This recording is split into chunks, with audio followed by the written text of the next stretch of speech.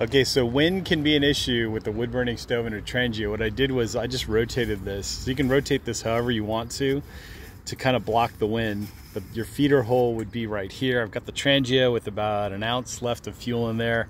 This is my rice going. So I basically pulled this off the heat. It's still steaming. I'm gonna let the rice rehydrate. There'll be a link to all this down in the comments section, so make sure to check that out. Also in the description section. And I will catch you all on the next exciting video.